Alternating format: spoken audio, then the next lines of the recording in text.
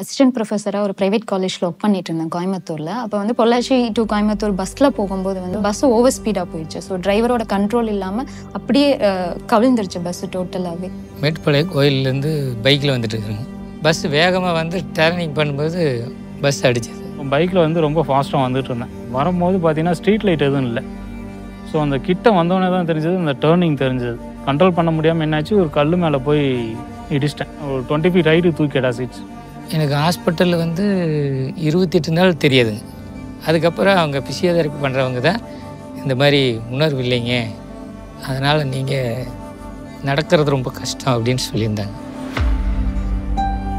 என்னோட தாட் ஒரு 2 weeks R 2 months அதுக்கப்புறம் எகைன் என்னோட ப்ரொஃபஷன் ஸ்டார்ட் பண்ணணும். ஏன்னா எனக்கு ரொம்ப ஆசைப்பட்டு ரொம்ப ஃபைட் பண்ணி நான் அந்த ப்ரொஃபஷன் சூஸ் பண்ணி போனேன். ஸ்பைனில் அடிபட்டா அவ்வளோதான், அதுக்கப்புறம் எதுவும் இல்லை அப்படிங்கிறது எனக்கு அங்கே சர்ஜரி பண்ணலையும் தெரியல. சர்ஜரி முடிச்சு 3rd day அப்படிங்கிறதான் வந்து டாக்டர் வந்து பேச ஆரம்பிக்கிறாங்க. அவங்களால இனி வாக் பண்ண முடியாது, வீல் சேரில் தான் அவங்க லைஃப். இனிமேல் நீங்கள் நடக்க மாட்டீங்க, உங்களால் ஏஞ்சி நடக்க முடியாது, ஒன்லி வீல் சேர் தான் அப்படின்னு சொன்னாங்க. இதுக்கு மேலே லைஃபே இல்லை, நம்ம வீல் சேரில் உட்காந்தோம்னா என்ன ஆகுது, நம்ம லைஃப் ஃப்யூச்சர் எப்படி போகும் என்னன்னு ஒரு கொஸ்டின் மார்க்காகவே இருந்தது.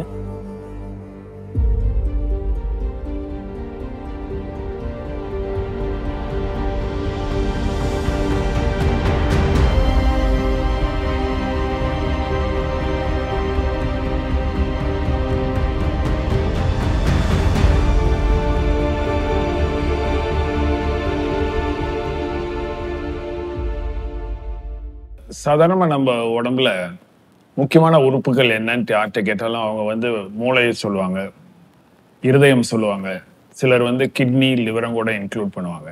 ஆனால் யூஸ்வலாக யாரும் முதுகு தண்டை வந்து முக்கியத்துவம் கொடுக்கறது இல்லை.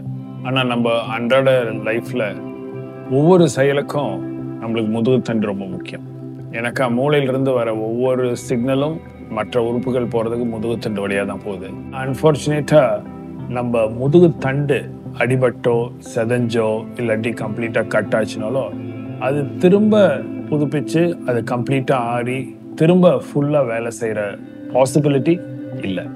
முதுகு தண்டில் அஃபெக்ட் ஆகிற போது எந்த இடத்துல அஃபெக்ட் ஆகுதோ அதுக்கு கீழே கம்ப்ளீட்டாக நம்ம செயல் இழந்தது. டோட்டலாக இது கீழே எதுவுமே ஒர்க் ஆகலை, ஃபுல்லாக பெட் ரிட்டன் தாங்க. என்னால் ஏஞ்சி கூட உட்கார முடியாது. ஏஞ்சி உட்கார வைக்கணும்னாலும் என்னை ஒரு 2 பேர் ஷோல்டரில் கை போட்டு உட்கார வைக்கணும். என்னால் எதுவுமே பண்ண முடியாது. திரும்பி கூட படுக்கும்போது வீல் சேர்லேருந்து பெட்டுக்கு தூக்கி தான் வைப்பாங்க. எல்லாத்துக்குமே டிபெண்ட் பண்ண ஆரம்பிச்சு. குளிக்க போகிறதாகட்டும், ட்ரெஸ் சேஞ்ச் பண்ணுறதாகட்டும், ஒரு இடத்துல என்னால் போக முடியல, நான் நினச்சதை செய்ய முடியல அப்படிங்கிறதும் ரொம்ப ஒரு ஹர்ட்டிங்காக இருந்தது. ஒரு பாடி எப்படி படிக்க வச்சுருக்காங்களோ அப்படி தான் இருந்தேன். லைஃப்பில் இந்த மாதிரி ஒரு வேதனைலாம் அனுபவிச்சதே கிடையாது. புதுசாக அனுபவிக்கிறோங்கும் போது அது ரொம்ப கஷ்டமாக அந்த வலி இருந்தது. They enter into a lot of complications. நிறைய புண்ணுகள் வரும், அந்த புண்ணில் இருந்து நிறைய இன்ஃபெக்ஷன்ஸ் வரும். மூத்திர குழாயில் இன்ஃபெக்ஷன் வருது, லங்ஸில் இன்ஃபெக்ஷன் வரும். இதெல்லாம் சேர்ந்து வந்து அவங்க வாழ்நாளையே நிறைய குறைக்கிறதுக்கும் நிறைய சான்சஸ் இருக்கு. இதில் இன்னொரு முக்கியமான விஷயம் என்னன்னா, ஒருத்தர் வீட்டில் இந்த மாதிரி பேராலிசிஸோடு இருந்தாங்கன்னா வீட்டில் இருக்கிறவங்க அத்தனை பேரும் அவரை பார்த்துக்கிறதுக்கு நிறைய சாக்ரிஃபைசஸ் பண்ண வேண்டியிருக்கு. என் மனைவி எனக்கு எல்லா விஷயத்துலையுமே கொஞ்சம் சப்போர்ட் அதிகம். யூரின் டியூப் போடுறது கூட எங்கள் ஒய்ஃப் போட்டு கொடுத்துருவாங்க. டாய்லெட் போகிறதெல்லாம் எனக்கு தெரியாது, ரொம்ப கஷ்டமாக இருந்தேன். எதுவுமே பண்ண முடியாது, ஏன்னா யூரின் மோஷன் எதுவுமே தெரியாதுன்னு வச்சிங்கன்னா. என்னோட மோஷன் வந்து அம்மா தான் க்ளீன் பண்ணிகிட்டு இருக்காங்க. அதுவும் பார்த்தீங்கன்னா அந்த மோஷன் பார்த்தீங்கன்னா அவங்க சாப்பிட்ற டைமுக்கு தான் மோஷன் வந்துடும். அதே கையில் தான் க்ளீன் பண்ணுறாங்க, அதே கையில் தான் சாப்பிட்றாங்க. கஷ்டமாக தான் இருக்குது.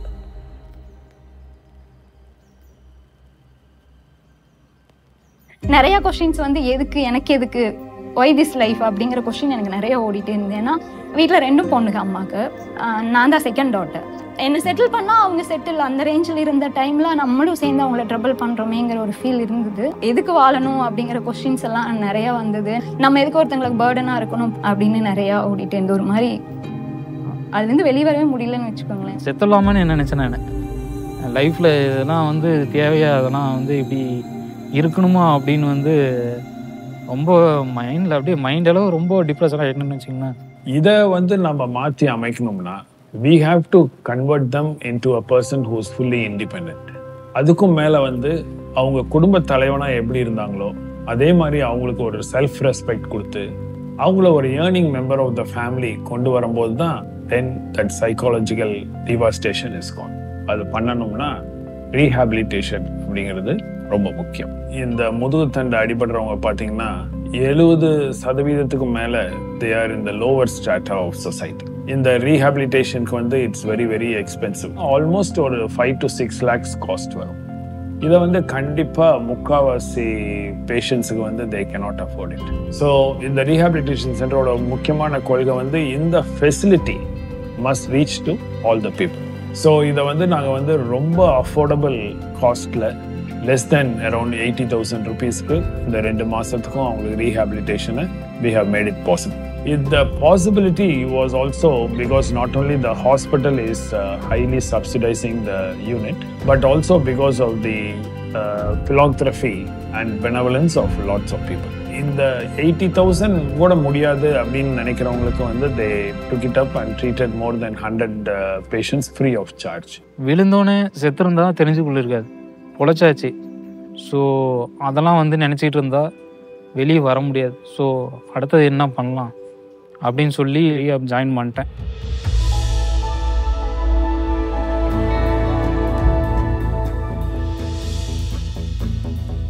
இப்போ ஒரு தண்டோடம் அடிப்பட்டு ஒருத்தர் ரீஹாபிலிட்டேஷன் சென்டர் வராங்கன்னா 2 முக்கியமான part, physical rehabilitation and mental rehabilitation.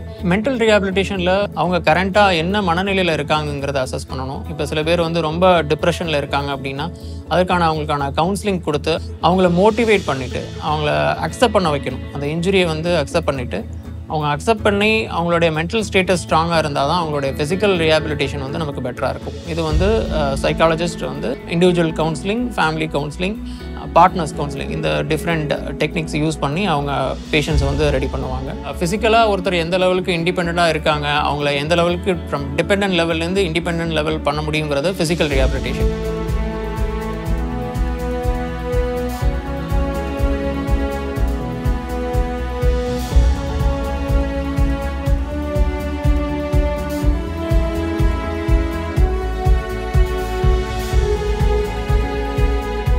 ரீஹாபிலிட்டேஷனில் முதல்ல அவங்க எப்படி திரும்பி படுக்கிறது, எந்திரிச்சு உட்காருறது. ஏன்னா அந்த பெட் சோர்ஸ் எப்படி அவாய்ட் பண்ணுறதுன்னா அவங்க தானாக திரும்பி படுக்கணும், அவங்களோட அந்த ப்ரெஷர் ரிலீவ் பண்ணணும். அது பேர் பெட் மொபிலிட்டின்னு நம்ம சொல்லுவோம்.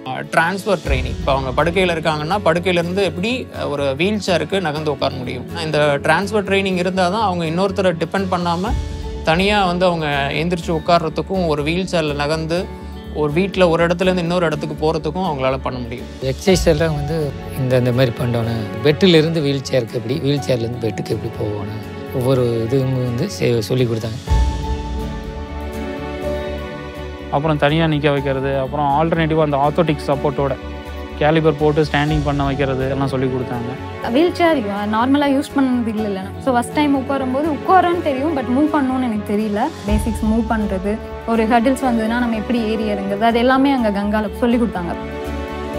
பவல் பிளாடர் ட்ரைனிங் ரொம்ப முக்கியமானது. எப்படி அவங்களே வந்து டாய்லெட்டுக்கு ட்ரான்ஸ்ஃபர் ஆகிட்டு அதை வந்து இன்னொருத்தரை டிபெண்ட் பண்ணாமல் பண்ணிக்கலாங்கிறத நம்ம இங்கே சொல்லிக் கொடுக்குறோம். யூரின் மோஷன் ஃபுல்லாக பேசிக்ஸ் எல்லாமே அவங்க தான் சொல்லி கொடுத்தாங்க. அது பேசிக் நெசசரியாகவும் இருந்தது. அதை டிபெண்ட் பண்ணுறது தான் ரொம்ப கொடுமை. அவங்களுக்கு வந்து ஒவ்வொரு ஆக்டிவிட்டீஸையும் எப்படி அவங்களே செஞ்சுக்கலாம் அப்படின்னு கற்றுக் கொடுக்குற போது அவங்க from a life of dependence they get into a life of independence.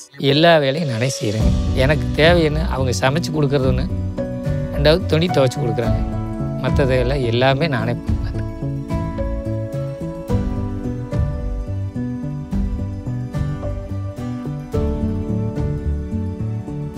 Maximum இப்போ என்னோட வேலையை நான் பண்ணிக்குவேன். நான் குளிக்க போகிறதாகட்டும் நானாக போய்க்குவேன், நானாக ட்ரெஸ் சேஞ்ச் பண்ணிக்குவேன், எகெயின் அந்த ட்ரெஸ்ஸை வாஷ் பண்ணிக்குவேன். பாத்ரூம் யூஸ் பண்ணுறதாகட்டும் அதெல்லாம் வந்து அம்மாவோட ஹெல்ப் இல்லாமல் தான் நான் இப்போ பண்ணுறேன். இப்போ நார்மல் பர்சனாக இருக்கும் போது எப்படி காலையில் வந்து பவுல் பிளாடர் மேனேஜ் பண்ணிகிட்டு இருக்கணும், அதே மாதிரி சேம் வந்து பண்ணிகிட்டு இருக்கேன் இப்போ வரைக்கும் பேம்பர்ஸ் அந்த மாதிரி எதுவுமே யூஸ் பண்ணுறது கிடையாது. ஆல்மோஸ்ட் என்னால் என்ன முடியுமோ அது எல்லாமே பண்ணிக்கிறேன். ஷர்ட் போடுறது, மேக்ஸிமம் ஷூ போடுறது எல்லாமே நானே பண்ணிக்கிறேன். பேண்ட்டு போடுறது அம்மா சப்போர்ட் பண்ணுவாங்க. வீல் சேர் யூஸ் பண்ணிகிட்டு இருக்கேன், எல்லா இடத்துக்கும் போகிறேன் வரேன். குழந்தை நடக்க ஆரம்பிக்கும் இல்லையா, நடக்கும் போது ஒரு சந்தோஷம் இருக்கும் இல்லையா. ஸ்டார்டிங் அம்மா இல்லாமல் ஒரு இடத்துக்கு போகிறது எனக்கு அவ்வளோ பெரிய ஒரு ஹாப்பியாக இருக்கும். அடுத்த ஸ்டேஜ் என்ன பண்ணலான்னா 2 வீலர் வாங்கலான்னு ஒரு ஐடியா பண்ணது. வண்டி வாங்கி தான் பார்க்கலாமே, என்ன தான் பண்ணலாம் அப்படின்னு சொல்லிட்டு வண்டி வாங்கிட்டேங்க. இப்படின்னு ஒரு லைஃப் ஆயிடுச்சு. இந்த லைஃப்பில் நம்ம எங்கடா வண்டி ஓட்ட போகிறோன்னே தெரியாமல் இருந்து வண்டியில் ஏறி உக்காந்தோன்னே ஒரு பயங்கரமான சந்தோஷம். வண்டி எடுத்தேன், ஒரே ஷாட்டில் வண்டி போயிட்டேன். வெளியே போயிட்டு ரவுண்ட் அடிச்சுட்டு இந்த ரோடை சுற்றி வந்துட்டாங்க. வந்து நின்னா அந்த இடத்துல பார்த்தீங்கன்னா என்னோடய ஹாப்பினஸ் வந்து டபுள் மடங்காக இருந்தது. ஸ்கூட்டியில் ஃபஸ்ட்டெல்லாம் ஏறி உட்காரும்போது ஒருத்தர் தூக்கிட்டு உட்கார வைக்கணும். இப்போ நானே ஏறிக்குவேங்க. ஹாஸ்பிட்டல் போகணுமா நானே போயிடுவேங்க. நானே போயிட்டு நானே வந்துடுவேன். யாரையும் கூப்பிட மாட்டேன்.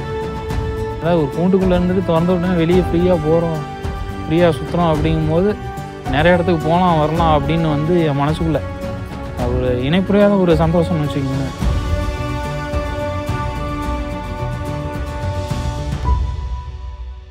ஃபிசிக்கல் அண்ட் மென்டல் ரீஹாபிலிட்டேஷனை விட ரொம்ப முக்கியமானது வந்து ஒகேஷனல் ட்ரைனிங். அந்த ஒகேஷனல் ட்ரைனிங்னால தான் ஒரு பேக் டு கம்யூனிட்டி, அவர் சமூகத்தில் திரும்பியும் வர முடியும். அவருடைய பழைய வேலையை செய்ய முடியல அப்படின்னா அவருக்கு புதுசாக ஒரு தொழில் கற்றுக் கொடுக்குறோம். நம்ம இங்கே சென்டரில் வந்து டெய்லரிங் ட்ரைனிங், புக்கை எப்படி பைண்ட் பண்ணுறது, பேப்பரில் பென் பண்ணுறது, இந்த மாதிரியான ட்ரைனிங்ஸ் கொடுக்குறோம். எங்களுக்கு ரொம்ப சந்தோஷம் கொடுக்கறது என்னன்னா, நிறைய பேர் வந்து இண்டிபெண்டா இருக்கிறத விட ஒரு ஸ்டெப் ஹெடா போய் அவங்க வந்து they have gone back to their jobs. ஃபர்தராக நம்ம வந்து இதுக்கு மேலே இது கீழே போகக்கூடாது. அதாவது நம்ம வீல் சேரில் உட்காந்துட்டோம், வீல் சேரில் உட்காந்து அடுத்த ஸ்டெப் என்ன பண்ணலாமோ அப்படி போய்க்கலாம். திரும்ப ரிட்டர்ன் போய் வீட்டுக்குள்ளே வந்து நம்ம முடங்கி இருக்கக்கூடாது அப்படின்னு யோசிக்கும் போது தான் அப்போ வந்து எனக்கு வந்து ஒரு ஜாப் ஆப்பர்ச்சுனிட்டி வந்து கொடுத்தாங்க கங்காவில். ரீஹாபிலிட்டேஷன் சென்டர்லேயே ஃப்ரண்ட் ஆஃபீஸில் is holding an important position. Accept பண்ணிக்க முடியாத ஒரு சந்தோஷம். இதெல்லாம் நம்மளுக்கு கிடைக்குமா அப்படின்னு ஒரு அந்த இடத்துல வந்து ரொம்ப எதிர்பார்த்தா இருந்த தருணம்னு வச்சுக்கோங்களேன். கங்கா வந்து எனக்கு நிறைய சப்போர்ட் பண்ணாங்க. எனக்கு வந்து அடுத்த ஒரு லைஃப் கொடுத்து ஒன்னாலையும் வந்து சொசைட்டியில் சர்வே பண்ண முடியும் அப்படின்னு ஒரு கான்ஃபிடென்ட் கொடுத்து ஒர்க்கில் ப்ளேஸ் பண்ணி இதை வேறு யாருமே பண்ண மாட்டாங்க கண்டிப்பாக.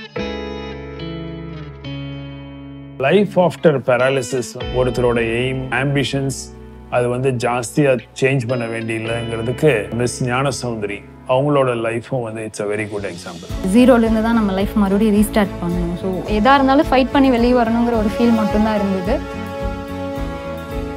ரொம்ப விரும்பினது அந்த டீச்சிங் ப்ரொஃபஷன், அதை என்னால் விடவே முடியல. ஸோ அதுக்காக தான் நான் ஹாஸ்பிட்டலேருந்து வந்தோடனே நான் ஸ்டார்ட் பண்ணிட்டேன் டியூஷன்.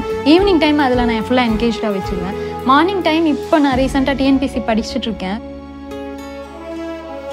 ஸ்பைன் இன்ஜூர்ட் பர்சனுக்கு கவுன்சிலிங் கொடுத்துட்ருக்கேன். ஸோ இவங்க வந்து இன்னொரு ஸ்டெப் ஏற்படுத்தி இப்போ அவங்க இருக்கிற பொள்ளாச்சிங்கிற இடத்துல she wants to start a rehabilitation service. Karuppusamy அவரே ஒரு சொந்தமாக தொழில் வச்சு அதை மார்க்கெட் பண்ணுறதுக்கு அவர் வந்து மாடிஃபைடு வெஹிக்கிள்ஸில் வந்து அவரே இண்டிபெண்ட்டாக போய் அதெல்லாம் விற்றுட்டு so he has become an earning member of the family. கீத்து பின்னுறதும் பண்ணுவாங்க.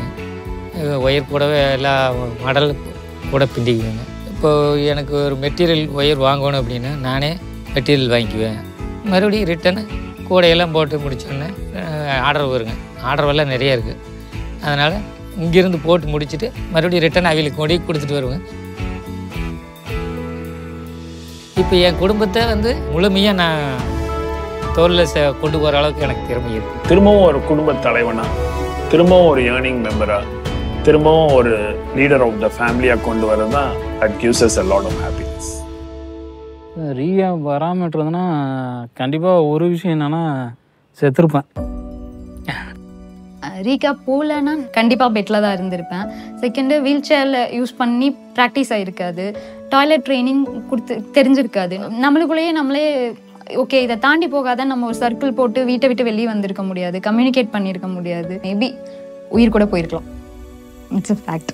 இந்த ரேப் போகும்போது அவங்க என்ன கற்றுக் கொடுத்தாங்கிறத வச்சு தான் நாம் இந்த அளவுக்கு முன்னுக்கு வந்திருக்கிறோம். நல்லா இருக்கிறவங்க எப்படி செய்கிறாங்களோ அதே லெவலுக்கு நான் வரும்போது ரொம்ப சந்தோஷப்படுறேன். என்னோட செகண்ட் லைஃப் வந்து ஆரம்பித்ததே ரீஹாப்பில் தாங்க. இந்த லைஃப் வந்து எனக்கு ரொம்ப பிடிச்சிருக்குன்னு வச்சிங்களேன்.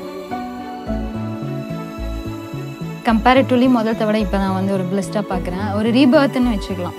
எனக்குள்ளே நிறைய சேஞ்சஸ் இருக்குது. நான் நிறைய ஸ்ட்ராங்காக ஃபீல் பண்ணுறேன். நான் பெட்டர் வேர்ஷனாக என்னை பார்க்குறேன். இதில் முக்கியமான படிப்பினை என்னன்னா, லைஃப் ஆஃப்டர் பேராலிசிஸ் ஒரு இருட்டாக இருக்கணும்ட்டு அவசியம் இல்லை. ஒவ்வொருத்தரும் பேரலைஸ்டாக இருந்தாலும் they can be completely independent. They can return back to their normal positions. அவங்க குடும்பத்துக்கும் நமது சமுதாயத்துக்கும் ஒரு யூஸ்ஃபுல் மெம்பராக இருக்கலாம். கண்டிப்பாக இருக்க முடியும். என்ன மாதிரி நிறைய அடிபட்டுருக்குறாங்க. அந்த அடிபட்டவங்களுக்கெல்லாம் வந்து நம்ம ஒரு எடுத்துக்காட்டாக இருக்கணும். என்னுடைய இது. எல்லாராலையும் எல்லா விஷயமும் பண்ண முடியும். அடுத்த ஸ்டேஜுக்கு போகலாங்கிற ஒரு ரீசன் எடுத்துக்கிட்டால் நம்ம மனசு தான் ஃபஸ்ட்டு தடையாக இருக்கிறது. அதை உடச்சிட்டு வெளியே வந்தோன்னு வச்சிங்கன்னா எல்லாத்தையும் கடந்து போயிடலாங்க. அடிபட்டுருச்சு, இதுக்கப்புறம் என்னால் வாக் பண்ண முடியாதுங்கிறத நம்ம ஏற்றுக்கிட்டோம் அப்படின்னா அதுவே பெரிய ஒரு 50% க்ராஸ் பண்ணிடலாம். உணர்வற்று போயிட்டு வாழ்க்கையில் சந்தோஷம் போயிடுதுன்னு நினைக்கவே கூடாது. இதுக்கு மேலே நாம் எப்படி அந்த சந்தோஷம் கொண்டு வரணும்? உங்களை நீங்கள் ஏற்றுக்குங்க, உங்களை நீங்கள் லவ் பண்ணுங்கள், உங்களை நீங்கள் எப்படி வெளியே கொண்டு வரணுமோ அதை பெஸ்ட்டாக கொண்டு வாங்க. அவ்வளோதான் லைஃபுங்கிறது இல்லை. லைஃப் வந்து ஒன்று கொடுத்துருக்கு, அதை வாழ்ந்துட்டு போகணும். முதுகுத்தண்டு அடிபட்டு ஒரு பேரலிசிஸ் ஆகிறது தான் லைஃப்பில் பிக்கஸ்ட் சேலஞ்சாக இருக்கும். இவங்க ஒவ்வொருத்தரும் இவங்க இமயமலை மாதிரி வந்த ஒரு பெரிய ப்ராப்ளத்தை they have over come with Dhar determination. மனசில் ஒரு ஆம்பிஷனோட they have come back to normal and they are starting to support Dhar family. என்ன கேட்டால் வந்து என்னோட ரியல் லைஃப் ஹீரோஸ் வந்து இவங்க ஒவ்வொருத்தரும் தான் என்னோட ரியல் லைஃப் ஹீரோஸ்ன்னு நான் சொல்கிறதுல ஐ ஹவ் நோ ஹெசிடேஷன்.